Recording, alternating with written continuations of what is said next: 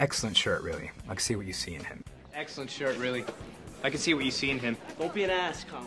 And that was one of those lines that just, it twists inside of me so much as I'm saying it, but I know, like, if I can do it straight-faced, then people are going to believe that I am that mean. Colin is misunderstood. It's what I always say, because, you know, when you play somebody that is not very nice up front, you've got to understand why he's that way and justify it. So I had some justifications behind his attitude and whatnot. But Dan Palladino told me that Colin's family was probably the richest family of the bunch, and by like tens of millions of dollars richer than, I think, Logan's family. And Logan's family was very well off, and I'm not very much like Colin, which makes it so fun to play. I love playing terrible people. Colin has some good sides to him. Let's not throw him completely under the bus. He's a little funny, and he's got his moments, but it's just so much more fun to play that. Okay, that's it. Back to the pool house, man. We have some serious bucking up to do here. I swiped some scotch. I'll reenact the Passion of the Christ. And Amy had a good time writing for those guys. She was very much into, oh, this is a different dynamic of people with attitude that is coming from left field, and so she just kept writing it, and I think that's why we stayed on longer. And so when we showed up, it was definitely like, I guess, a jolt into the show. We didn't know. We were just excited to be there because we were on the show. You can back out, you know. No one's forcing you. I know. Vos ipsi parate. You trust me? In omnia paratus. You jump, I jump, Jack. In omnia paratus. This was in the You Jump, I Jump, Jack episode.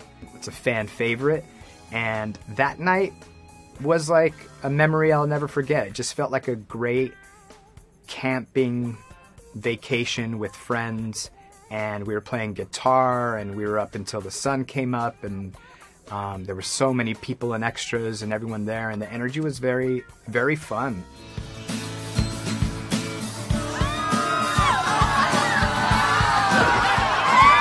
I'll take off.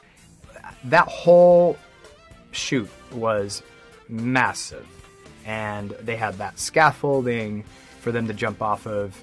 They had me announcing the things in the beginning. I think I'm the second person to say in omnia paratus, where Gorilla Girl is the first person to say it. Please raise your glasses. In omnia paratus. In omnia paratus. So they're my brothers. They are my brothers till the end. This show doesn't go away. Obviously, we're still talking about it 20 years later, and I have them in a group text of like, hey, this is coming up again. Yep, I got a call too, and it's just nice. It's my family. It's the original Life and Death Brigade. It's our last day shooting. We didn't have enough scenes with Ed, so the one scene that we did have, it was just like this. I'm acting with Ed Herman right now. Like, this is very cool. Like, this is one of those moments in where I've arrived. Who the hell are you? Well, if I knew that, I could dismiss my therapist, couldn't I? Though she's very hot. I'm Colin McCrae. How wonderful for you. What are you doing in my house? When he passed, we had all had a little bit of a reunion at his service for just the cast and some family and friends, and it was beautiful. And then learning even more about Ed during that service was, made me realize, like, you really got lucky here. Went to a fan festival one year.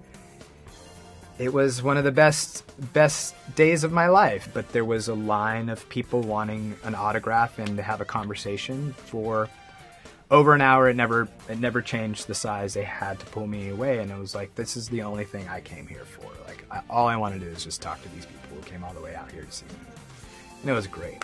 So great. I love you all. You guys are so loyal. So loyal. And we all love you for it. Don't go anywhere.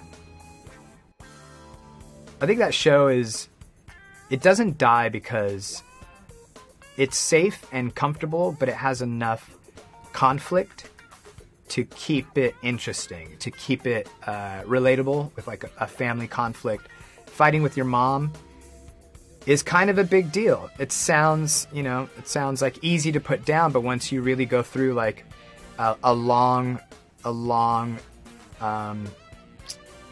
relationship that had, its twists and turns, and that's the drama behind it that I think hooks people in terms of the drama side. And then it's also like, it's like the best to put on in the background and let it play a gazillion times. If Colin were to have a spin-off, it would be, where he finally has to take over like the philanthropic part of the company of his parents, and then he has to like actually figure out how to empathize for the first time. And I think that would be the Colin show, because it's like, oh, Colin actually is learning how to have a heart, and maybe it's like working or not. We'll see.